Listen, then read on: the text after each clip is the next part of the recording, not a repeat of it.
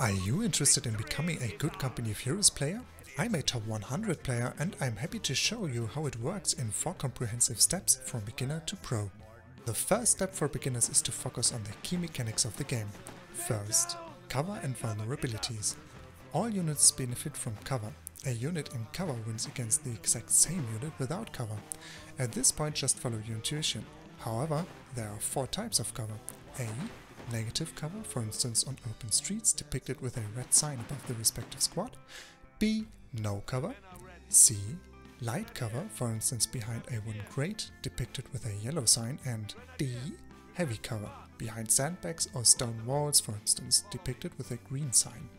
Thus, always make sure that you use natural cover positions or build up your own cover with sandbags on strategically important positions. Often it makes sense to first deny important cover positions for the enemy using barbed wire and then build up your own cover using sandbags while capturing a control point at the same time. Be aware, however, that the cover signs do not apply universally to all directions of a squad. If a squad is being fired at from a direction that is not covered by cover, the cover does not count. This becomes especially important if you use a green cover point in the middle of a red cover area and the squad using the cover is being fired at from a non-covered direction. The incoming damage will be charged with a red cover multiplier even though there is a green cover sign above the squad. The directional cover mechanism for infantry applies similarly to vehicles. Vehicles usually have most of their armor at the front, so make sure you do not expose the rear or side armor of a vehicle to enemy fire if not needed. At the same time, vehicles when stationary can provide green cover for your infantry. Third, which unit or weapon is supposed to do what? Here again follow your intuition. Take your time observing what weapons your infantry units are carrying. Is it an SMG? Then it'll be effective at close range. Is it carrying a long rifle? Then it'll be effective at long range. Are 2 or 4 models of a squad carrying anti-tank weaponry? Then the unit will do anti-tank damage and little anti-infantry damage. Same applies for tanks, for instance. A Panzer IV with 3 MGs will do lots of anti-infantry damage. However, since it's also eventually carrying a 75mm barrel, it'll do anti-vehicle damage as well. A Stuk with just a huge single barrel will wreck vehicles but rather do less anti-infantry damage. Thus always make sure to bring up the units to the battlefield that match the needs of the situation. Just immediately rushing Panthers because they are big, iconic tanks is certainly not a good idea when your opponent is mainly threatening you with infantry and most likely no tanks will come that are too dangerous. Why is that? Watch the Panther, it's obviously a tank killer. Second, experience and veterancy. Make sure you don't lose entire units. Retreat beforehand even if only one model survives. This is important because it gives units experience and with that veterancy depicted with stars above the unit, making it stronger and often giving it additional abilities. Also reinforcing surviving units is less expensive than rebuilding it. The second step for beginners is to focus on RTS elements. First, build orders. This aspect is closely related to the previous point and it's important even for experienced players. Which unit is supposed to do what can also mean as much as build up mainline infantry first as well as your workhorses. Mainline infantry can do capping as well as fighting. If you however decide to open with a fast capping unit, your mainline infantry rather should be used for fighting. If you open with a heavy machine gun for suppression or a sniper for manpower bleed, you need more scouting to use these units effectively. And your mainline infantry may do this as well as do the capping. Heavy machine guns and snipers also need to be played quite actively and aggressively, rather than static to be effective. Now, as soon as you build mainline infantry and workhorses, make sure that you get techs and units to prepare for future threats. If you can expect the opponent to build light anti-infantry vehicles, due to your sniper for instance, prepare for building an appropriate counter instead of making more mainline infantry. Second, RTS control mechanisms and hotkeys to use your actions per minute more efficiently. First and most importantly, use Shift to assign follow-up commands, for instance to let a unit cap a second point instantly after capping the first one. Follow-up commands also apply for first building sandbags, then do capping, then do a retreat for instance. This way you use your APM much more efficiently and prevent idle time of your units. Also use attack commands to move your units instead of a direct right-click command.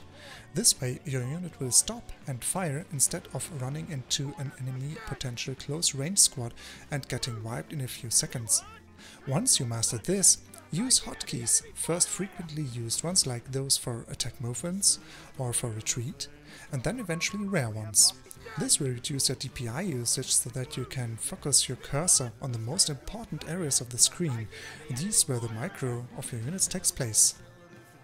The third step for experienced players is to focus on the entire game, not just on single aspects.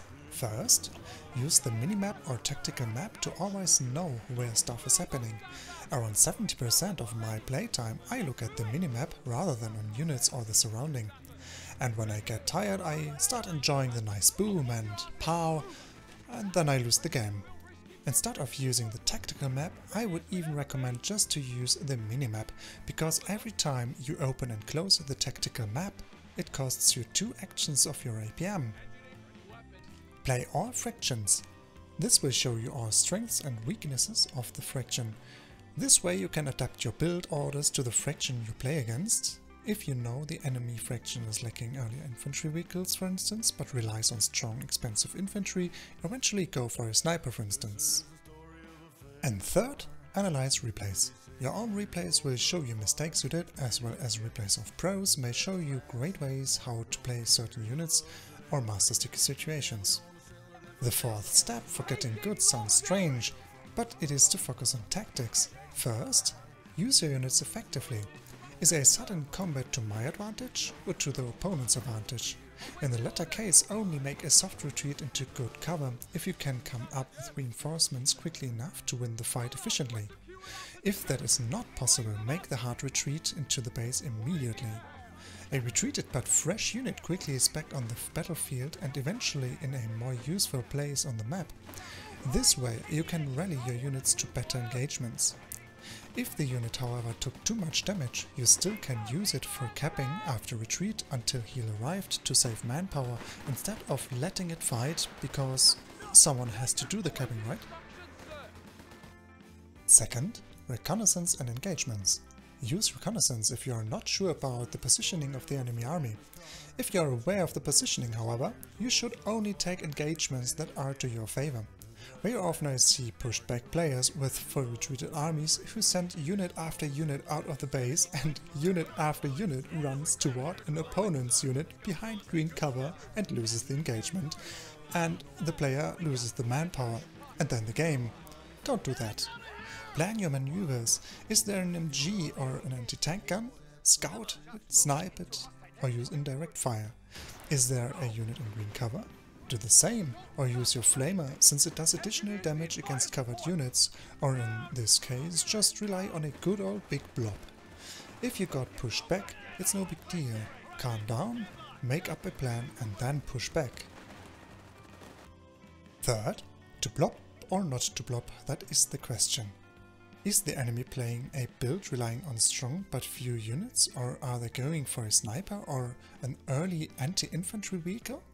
If you can't afford the specific counter in time, just build more mainline infantry and form one or more blobs. This way you may force your enemy into retreat and then you do the capping.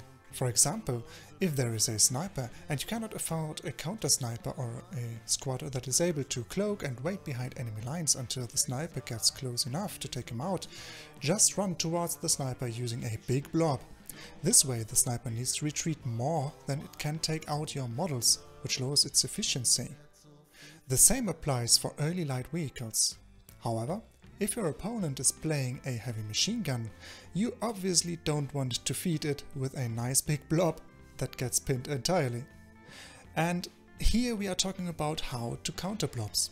Use HMGs to pin down the entire blob, or use mines.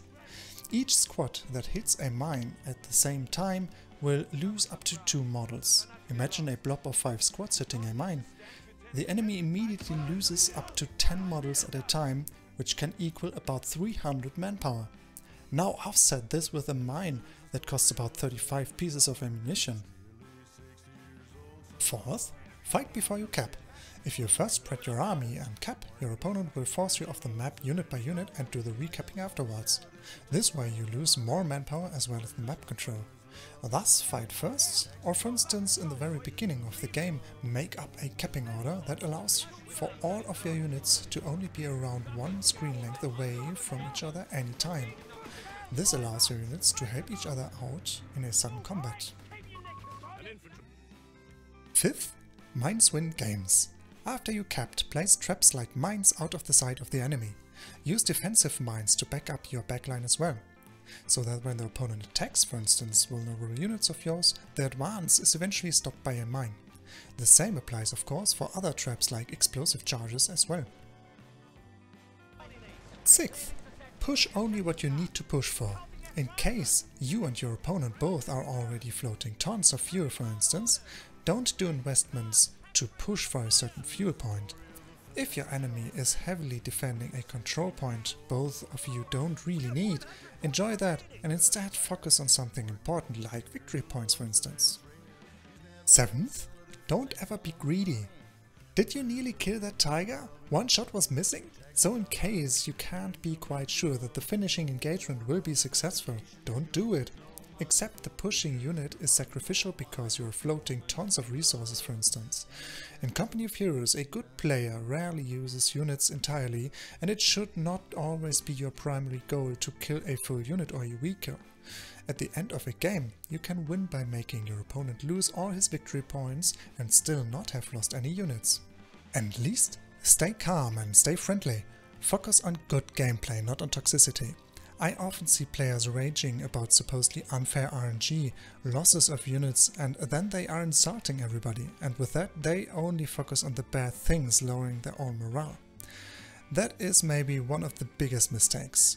We all should know that RNG happens for all players equally, but we as humans always just see the bad things happening to us. So for becoming a really good player, calm down. Focus on the good things that happen and don't drop from the games too early.